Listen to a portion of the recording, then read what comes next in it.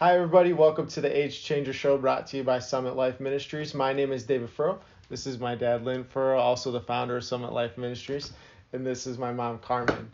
As we always say, and we start every show, our mission at Summit Life is to elevate, equip, and empower. Elevate the church's vision to see God's eternal purpose, equip believers to live with an eternal perspective, but then also empower believers to live supernatural lifestyles in faith-filled obedience. Now, Dad, we are still continuing on in Hell's Best Kept Secret, and yesterday we ended with, why doesn't God just squash the devil? Yeah. Why does he allow him into heaven Yes. and he's still the adversary in the book of Job? Yes. Yes. And I'm going to actually read the text because I think it's important for us to see the state of affairs at that time in human history. But our whole theme this week, it has been about what I described, or I entitled these episodes, Hell's Best Kept Secret. Yeah.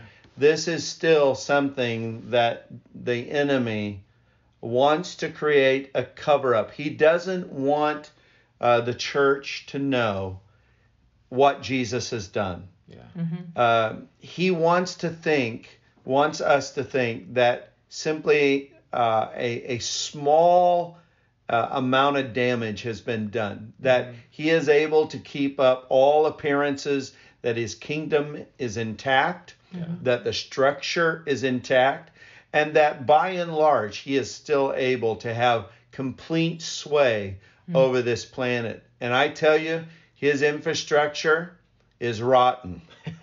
Yeah. His foundations have been unraveled. Thank you, God. What you see today is an apparatus that if we would just kick down the door a little bit, it would all collapse upon itself. And thank God there is going to be a church that emerges in the last days, because Jesus has been building a church. He has been laying a foundation. He has been building a holy habitation of God in and by his Spirit. And that church will prevail even to the strongest gates of that kingdom of darkness, the very gate of hell itself. And so this is a story that needs to be declared. This is a truth that must be emphasized. We need to completely have a confidence to know that what Jesus did was an absolute destruction and annihilation of the works of the devil. So this is a secret. This overthrow of the power of Satan and his kingdom and its order and apparatus of authority has been so destroyed, such a devastating blow has been struck against it, that Satan cannot maintain his power and his control over this planet any longer. He wants to keep that knowledge a secret. He wants to keep that a secret. But it's time that the works of darkness be exposed, and that the light of the truth of the victory of the cross and the resurrection and the ascension of the cross fully be explained and declared, so the people of God can lead our lives not unto a victory, but from a place of victory. Now let's go to Job chapter 1. I had to get that off my heart. That was a lot. But I want to trumpet this message. I want to declare it. The devil has and is been defeated. Absolute, total defeat of the enemy in every way, shape, or form. Matter of fact, going back to 1 John chapter 3, verse 8, when it says destroy, that word destroy means annihilation.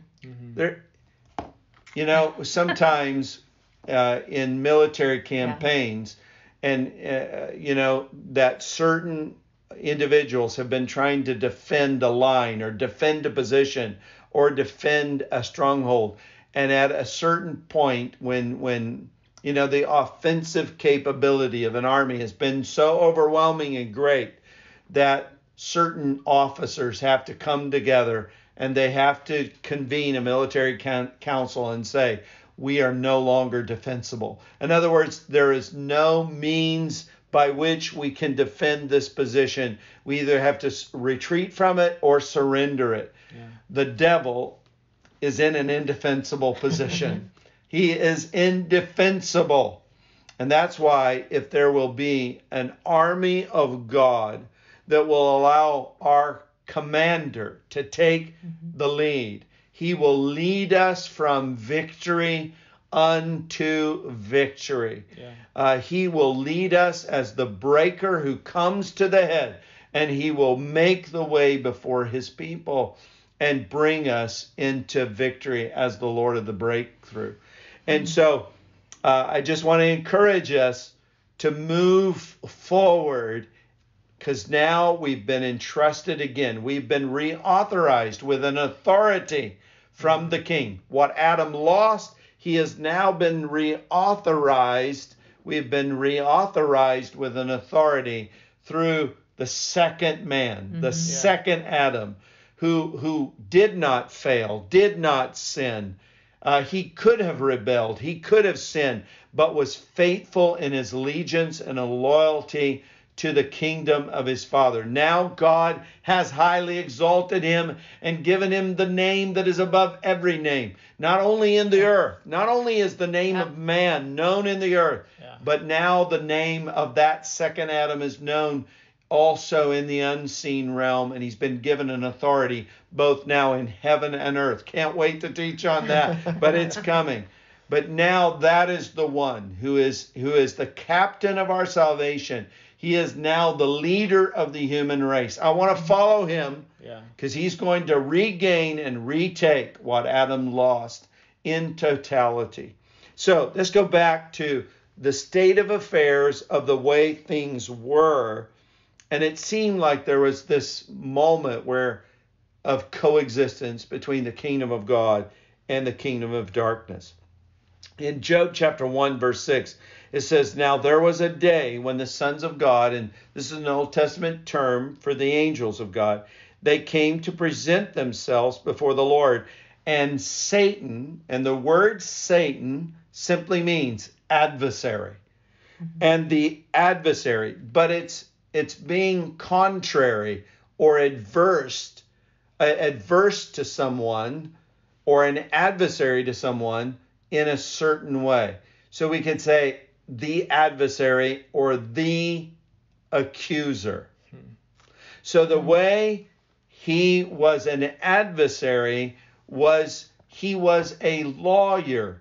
He would come and bring a legal case against God or against God's subjects, and he would come and he would be an adversary to God. And it seemed like his voice could not be silenced in heaven. It's like that God tolerated this adversary to come in and to make accusation, to come in and have a place where he could spout off his mouth and could form and weaponize his words to make accusation against God or against any one of God's creation. And it said that Satan came in, the adversary of God also came among them. I would have thought that after Satan's rebellion against God, and God saying, "Satan, you have rebelled against me. You're no longer permitted to come before my presence," you would think that there would have been a no trespassing sign outside the gate of heaven, let alone the very court of the Lord, the throne room of God. But it said that he came in with the other angels, and the Lord said to Satan, "From where have you come?" And Satan answered the Lord and said, "From going to and fro on the earth, and from walking up and down on it." Now, can you imagine? Because when we read that, we don't think that there is any spite or any arrogance in that statement. Because who did God put on the planet to walk and to traverse the earth and to have an expression and dominion over it? It was Adam and Eve. And so now Satan comes in to the courts of the Lord, and God says, "Where have you been?" And he said, "I've been upon the earth, and I have walked over it, every square mile, every inch of it, Why? Claiming Because it is now in my possession. Yeah. The arrogance, but also you see that he thinks that he has God in a perfect dilemma where God has to tolerate his arrogance, his rebellion, and that God cannot do anything about it. Now, I want us to go over to Galatians, if you would, Galatians chapter 4. Galatians chapter 4. And before I read this text of Galatians chapter 4, I want to read a quote from C.S. Lewis's book, The Lion, the Witch, and the Wardrobe. Because obviously the enemy is blinded in his arrogance. And he actually thought that he could outthink God, out-strategize God, out-plan God, that he could actually win against God, the Almighty God. The created could actually outwit and put God in an unwinnable situation. But we are going to see. So when you look at in the Old Testament, you go, okay, I guess this is the way things are going to be for all time. That for God to try to do anything, Satan's legally got him in a position where he can accuse God of injustice. So God does not immediately act when man falls. He just tells him the consequence of the fall. He said, the works of your hands are going to be cursed. He said it's going to become very painful. Where you would have been blessed in multiplication, now it's going to be with pain and travail. The ground is not going to be fruitful for you. The authority that you used to have, you're not going to have a command and authority to have the dominion that I envisioned for you to have, because you're going to have to exert a power that is not based upon a spiritual power that has divine favor and grace upon it. And so you're going to have to exert what the strength of your flesh can produce. And it's going to be very hard going for you, because you've opened up a spiritual door and you've allowed sin to multiply, and it will infect and bring in an absence of blessing upon the entire creation. And so it's like God is saying to mankind, this is just the way it's going to be. But God, who cannot be outwitted, who cannot be outstrategized, God has a plan. And that plan is about ready to be set in motion in Christ and is appearing in the world. And he will forever, by his life, his perfection, and through his work on the cross, resurrection, and his ascension, we're going to see that he severs forever the fate of Satan and mankind. And he doesn't do it unjustly. He doesn't act in an illegal or an immoral way, but he does it through the law of God, and he does it justly in a way in which Satan cannot accuse God of being unjust, sinful, or immoral, but he does it in a way in which he brings liberation for man to renew, to restore, and to redeem him, but also then to be able to rightly carry out the sentence of judgment against Satan and his kingdom. Now, this is a quote from C.S. Lewis, and C.S. Lewis hated to be called a Christian apologist, but in fact, he became one of the greatest Christian apologists of the 20th century. But also, him and another author, Tolkien, wrote these modern-day parables that illustrated powerful spiritual truths. And I love this statement by C.S. Lewis in The Lion, the Witch, and the Wardrobe. And, there was this moment, then one, and you'll have to help me, Carmen, with which one of the triad of kids got deceived by Satan. Yeah, there were 4 kids. There were 4 kids. Edmund was the one.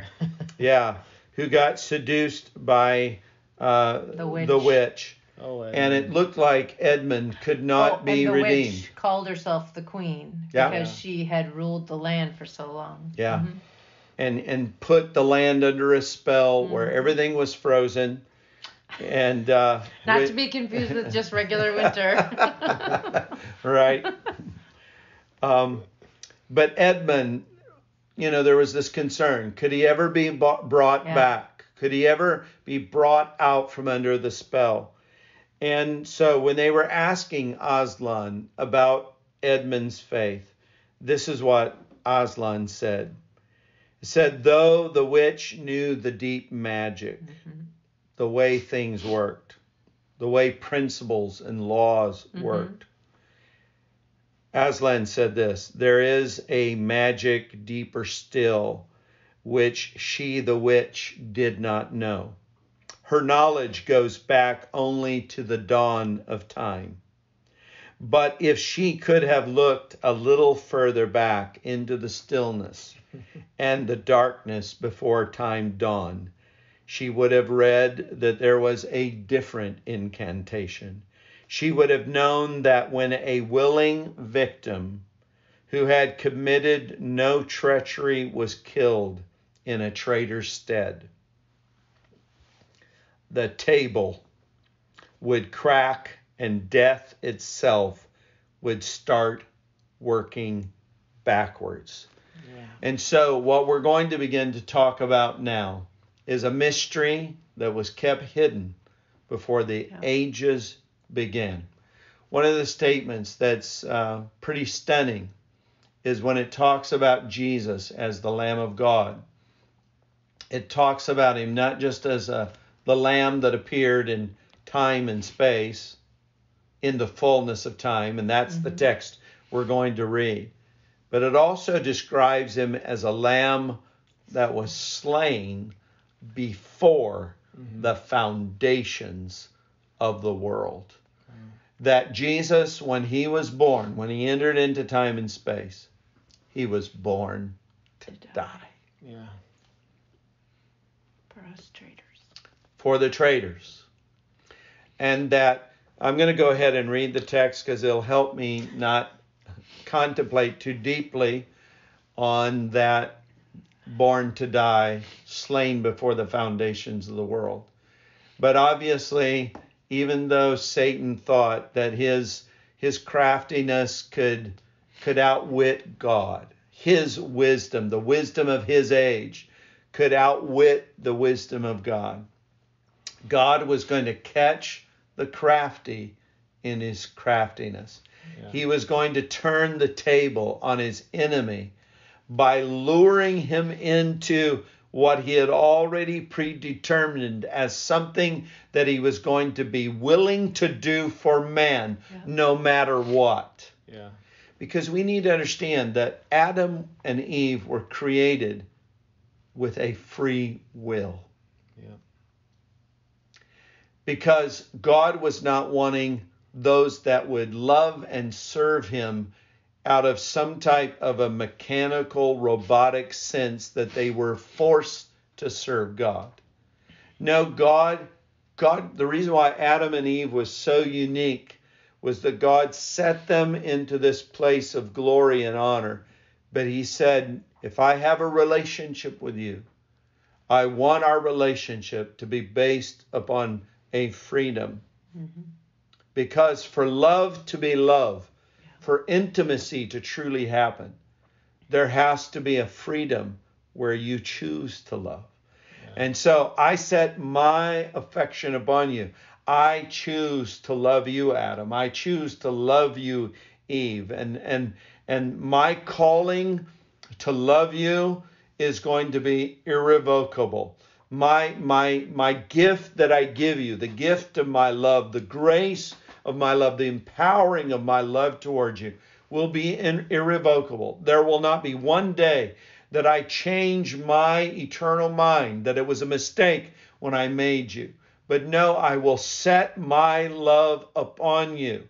And that in that environment of love, you're going to have a choice to either accept that love or to reject that love. To reject a relationship with me or to accept a relationship with me. But that no matter what, I choose to love you. And I know that when I love you, that means there is the opportunity for you to betray me. But I am going to include in my sovereign plan, knowing that you will betray me, you will fail, you will fall, but that my love will win. And that is the deeper magic, because we need to understand the principle of a higher law than the law of justice. That the law of love and the law of mercy triumphs over judgment. Yeah. And if we were using C.S. Lewis's language, the law of love and mercy, and really mercy being a byproduct of perfect love, it triumphs over the law of justice that says the soul that sins, they must die. Yeah. Mercy always triumphs over judgment. Now we got to stop this session, but we're going to pick it up next week where we leave off right here. And I never got to Galatians chapter 4, but we're going to see that in the fullness of time, God sent forth his Son. So good. Well, guys, we thank you for being with us today. Guys, if you have questions or comments about today's episode, please leave them in the comment section below. Guys, if you just want to know more about Summit Life Ministries, please visit us at summitlifeministries.com. If you want to just get all things Summit Life, make sure to follow us on Instagram, Facebook, subscribe to us on YouTube. Guys, again, we appreciate you guys being with us today. We appreciate each and every one of you. Guys, we hope you are blessed. Thank you and have a great day. Bless you. Love you.